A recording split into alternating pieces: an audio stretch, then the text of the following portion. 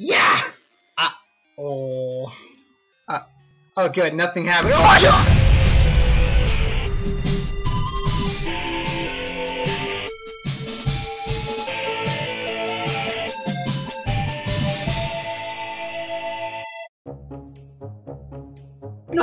Oh my god, what the hell? I don't know what to do. I just wish games were simpler. If you want, you can try my Link's Awakening here. I don't really like old games. It's about time the Game Boy got a little respect. I hear you, Ocarina was a big deal. Link to the Past was a big deal. But hold on. Have you ever thought about what makes Zelda interesting in the first place? Surely you won't tell me it's the triangles. Surely you won't say it's the princess, and surely it's not some ill-crafted broadsword. Okay, maybe it's the sword. Link's Awakening is a game you probably should have played by now, and it's a game I love because it's not afraid to take the table dressings and swipe that shit on the floor. Given this game was a side project that was worked on like an after-school club. Side note, please get a hobby that isn't work, guys, and it comes out in nearly every facet of the game. Hyrule, gone. This is Koholint Island, a place Link dreamed up, which is why there's a Zelda paralog character and older women kiss him. Ew! The dreamlike quality of the island is a useful cover for the game being developed with loose artistic integrity. For example, Yoshi, Goombas, Kirby, that frog guy from the one Mario game. It just steals things. It gives the game a sense of whimsy that might only ever work in a handheld game. You know, games need to be something when you're sitting down in front of a TV for 3 hours, but when you're on a nighttime road trip and you're waiting for a passing street light to brighten your Game Boy's screen to just see, it's like, was that Kirby? Did I see Kirby in my game? That's not Kirby. The game has a basic plot. You go through 8 dungeons collecting keys, collecting items, collecting MacGuffins, and that's about it. It doesn't innovate anything incredible for the franchise, so you know what to expect. However, this began as a Game Boy port of Link to the Past. Presumably it couldn't fit the whole map or dungeon set, or just spun out of control during development, but it ended up original. The map is fairly small, has few NPCs in specific locations, and progress is gated via obstacles that dungeon items solve, or by socializing. In other words, the map feels more like a puzzle box than a world, and I think the game does well for it. We don't need some grandiose world and strong world building if it's a dream. You can have the hippo NPC. You can have the bear NPC. You can have the... 2 notable additions to the franchise started here because of the world presented. You're in a dream? Okay, all the NPCs are weird or slightly untrustworthy. Apparently this is based on a TV show of the same era. And now every Zelda game will have just the weirdest people. Thanks, Link's Awakening! Second, because the world is a puzzle box, sometimes the devs want to gate it without putting rocks and holes everywhere. Maybe you gotta have a monkey build a bridge for some bananas. He'll leave you a stick, so some idiot can poke a beehive.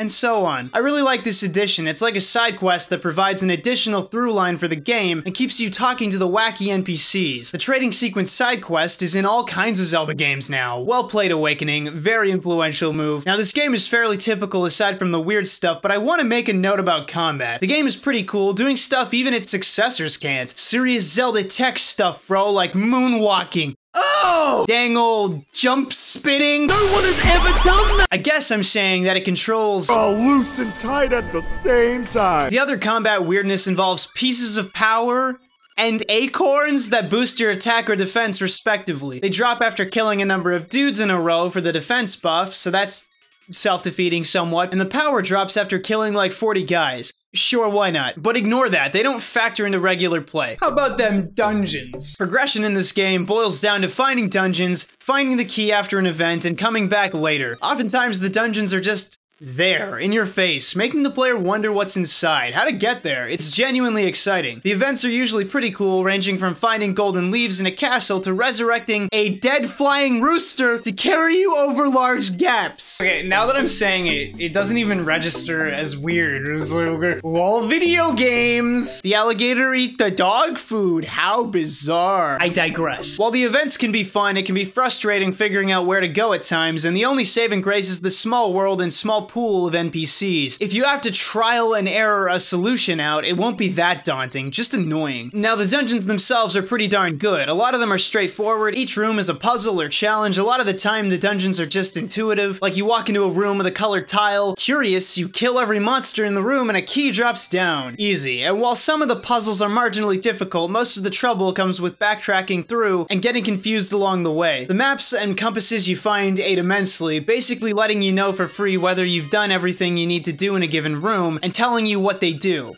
Every fucking time. The Game Boy games did the wall poking thing where you can bomb walls but you can't always be sure where. That sounds like it'd be a problem, but the game either just gives you the answer or it's easy enough to figure out with the map. They did a pretty incredible job, I think, keeping rooms fresh and interesting for a handheld game that started as a test of the system's capabilities. It helps that each room is a single screen so everything is immediately apparent at a glance. I also want to make a special mention of the 7th dungeon, which asks Link to cause severe structural damage to a tower, but it's mostly open-ended, so that's awesome. I usually criticize Zelda games, and indeed Nintendo games, for requiring a particular solution to any given problem, but this one eased off on that. While theming could be stronger among dungeons because they're all fundamentally the same but with different colors, they distinguish themselves with their puzzles and bosses. It's worth pointing out that items are actually really weak in this installment. Basically every item is already in A Link to the Past. Yeah, you can do the bomb arrow trick, but your sword is good enough, why bother? Items have specific and limited interactions with the environment and sometimes are poorly balanced. The hookshot is a really good option for combat because it outright kills all kinds of enemies at range for free, for example. Also, the fire rod,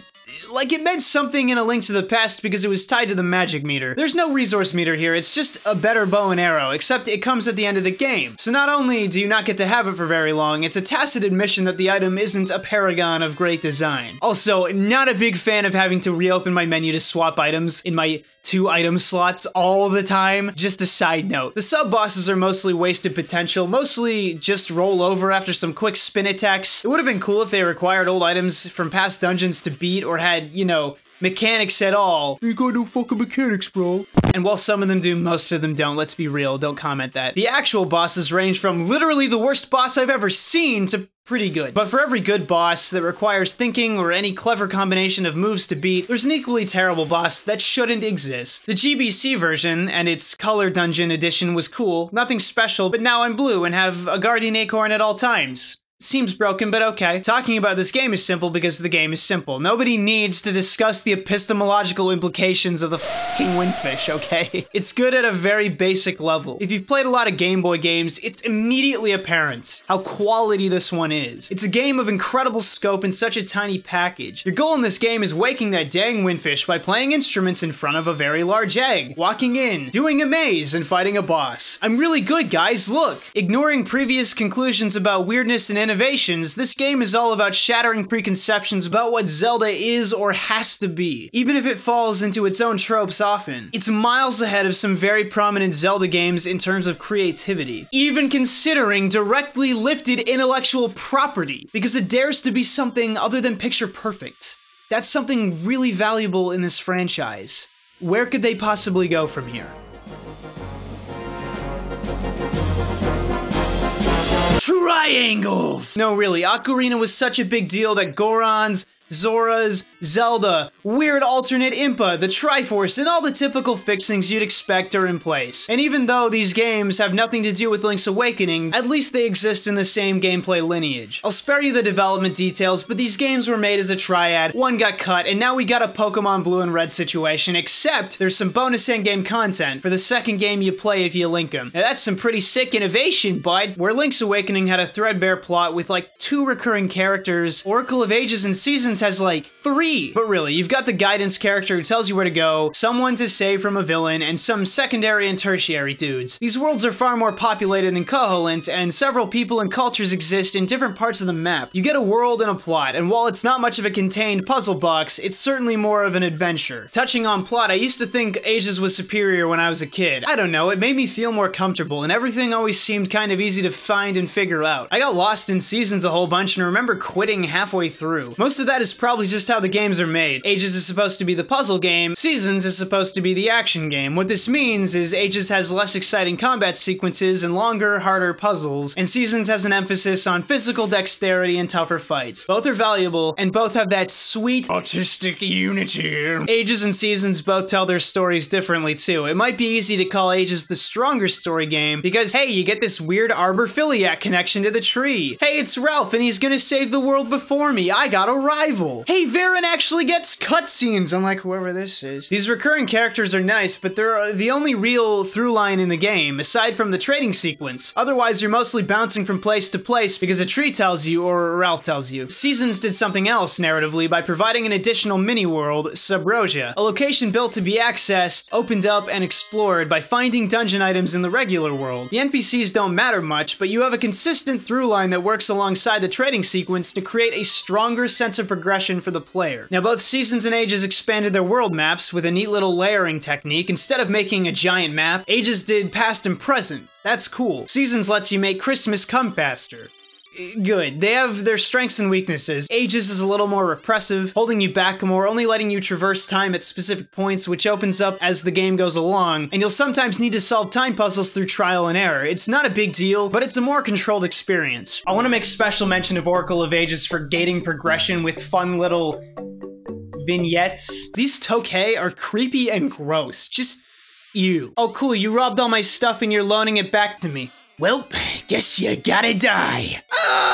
Seasons gates progression through the usual means in Subrosia, meaning you have a clear event to do in between almost every dungeon and, of course, through changing seasons. These are also handed out over time, and like more comprehensive reviews have noted, mostly superfluous. Seasons, however, allows the player to sequence break incredibly easily, with access to the Zora flippers early on. So much so that the world is genuinely easy to get lost in if you're not paying attention. Neither game makes progression problematic, but I opened a guide more than once. I kind of expect to playing Zelda. I think this happens because the game, and I mean Awakening 2, will often explicitly tell you where to go in a small text box, and I'll forget in 5 seconds. A brief note on combat. Capcom makes fighters and other technically sound titles. I was a bit sad to find out I couldn't moonwalk or spin drop enemies like I could in Awakening. If you could please leave my high level tech skill alone, thanks. No acorns or power pieces or tunic changing is good. They only serve to create gameplay abnormalities in the previous title, and the replacement system is rings. Rings need to be appraised, which provides a good use for rupees, thank God, but it's kind of a non-system. Yeah, you can take more damage and do more, cool. Yeah, you can turn into an Octorok or whatever, but you can't shoot rocks, so what's the point? No kid has ever seen take half damage from spikes and thought,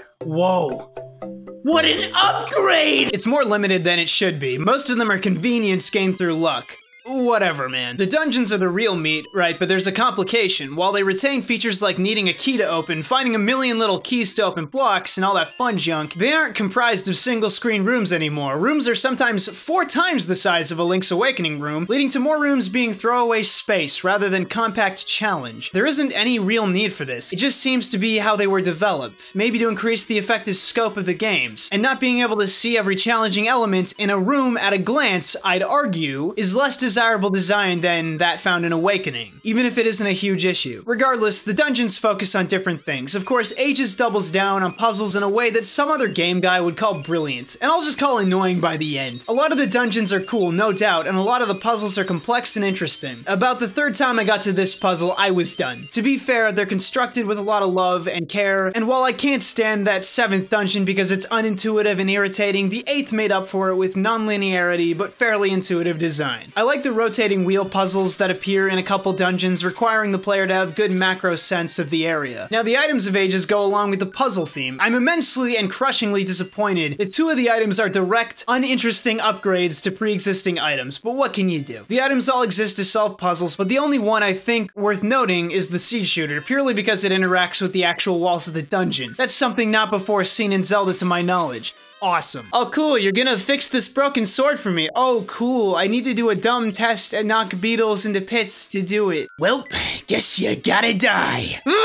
The bosses are mostly good tests of whatever item you picked up. I think the head, thwomp, and octagon, and even Plasmarine can go jump off the world map, but the rest are fairly competent. It's the ones that require both using the item and clever timing or dexterity that are fun to fight. Notably, Varen appears twice, once possessing the Oracle of Ages herself, and both require shooting seeds at her switch hooking her spirit and attacking. This isn't all that clever, to be honest, and you'd probably only figure out what you're supposed to do if you remembered that one dialogue box tipping you off to mystery seeds being the key, but it's fairly fun regardless. The final battle is one of the only decent, fair, and square challenges, to use a cliche. Most of the annoying fights are only annoying due to being forced to wait. Here, Varen turns into a gross thing and tries to kill you. Fair enough. It's a bit disappointing in the puzzle game for the final boss to turn into a big fat idiot and not require any real thinking or finessing. Alas. Seasons has less puzzle-intensive dungeons, and as expected, more dexterity-based challenges. Examples include this room, running and jumping, a lot less dithering around with blocks, and a lot more gap closing in general. Micromanaging your character is a lot more important when wisps fly across the screen and lasers blast directly at you. The items aren't all stellar, and losing the seed shooter just so Aegis can have a cool item is kinda dumb. A slingshot, even a buckshot upgrade, isn't really worth the lack of utility. However, the player gets the Rock's Cape, which adds a fun element of micromanagement to jumping with heightened control and distance. The Magic Boomerang, which is fun to control and solve puzzles with. Super on theme, guys, really cool. And the Magnetic Gloves. I underestimated these because they don't kill things, but they let the player,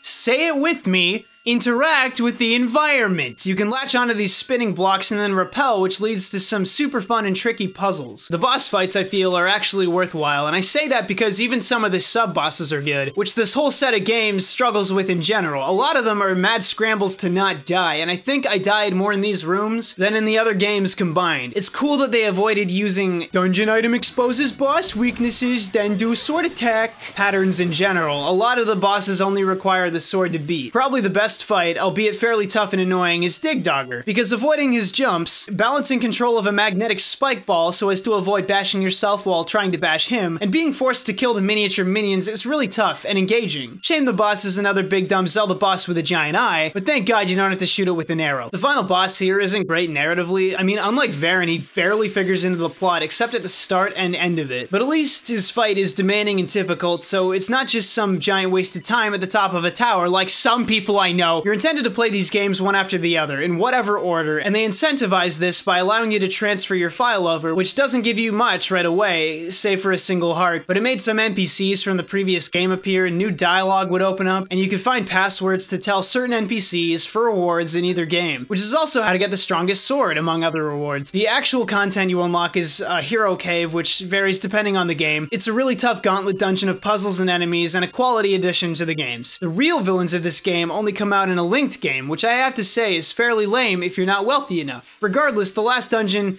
isn't a dungeon, and you fight 2 battles back to back. Twinrova, who've been trying to summon Ganon, are actually pretty tough. I thought the fight was morbidly stupid until I got the hang of it, and then it's just the motions. Ganon, though, like, I actually bothered to get the Master Sword, so I blinked and it was just over. Where's Ganon? People often go back and forth on which game is better, but it's an unhelpful way to look at the games. They're so similar, but each glorify different pillars of the Zelda franchise, and they absolutely should be played together. Whichever you like best is almost guaranteed to be subjectively decided. I don't value puzzles like I used to. I had more fun in Seasons. The real takeaway is that both set out to do something in a lineage of weirdness, nailed the goal, and pushed the technology to new places. These games are fantastic, and they play in your browser, dude.